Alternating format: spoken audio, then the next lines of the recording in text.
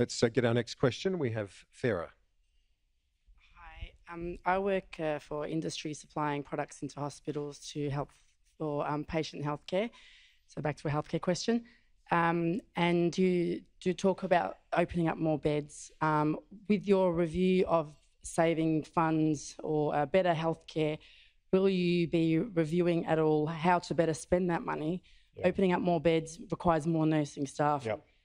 Is there any attention or is there any advice that either of you, how seriously are you taking on board advice from medical experts that are in hospitals and not so much executive sort of on the financial side? And just is opening up the beds the only solution that you are offering? Because there's a lot more, it's a lot more involved than that.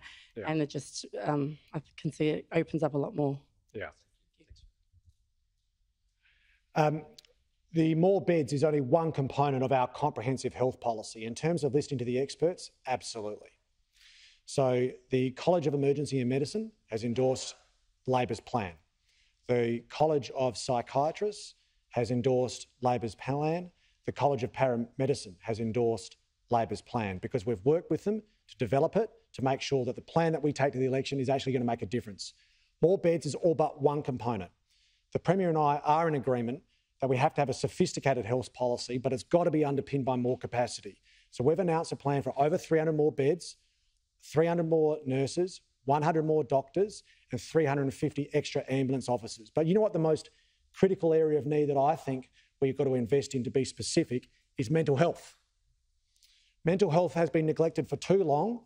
There's a saying that if COVID was the earthquake, mental health is the tsunami. And our part of our plan, by not proceeding with the Riverbank Arena, is to invest in the biggest investment in mental health beds and services in a generation in our state. We can't kick this can down the road any longer. So there is nuance and sophistication to the way we allocate those resources. There is absolutely an imperative to make sure we're doing things more efficiently. But today I announced that of those 300 nurses, 3 of them are going to be going to the Epilepsy Centre. Now, that's a small commitment in the context of the health budget, but a really important one. Let me just give you a quick 2 seconds why. There are 60,000 South Australians with epilepsy, 10,000 of them active cases. Most of the time now, or a lot of the time now, they call 000 when there's a seizure, when they don't have to.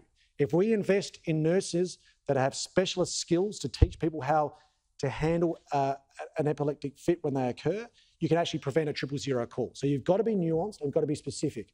But I keep coming to the top line point. If we don't have the additional capacity, we're going to be here in 4 years' time, and I don't want to run that risk.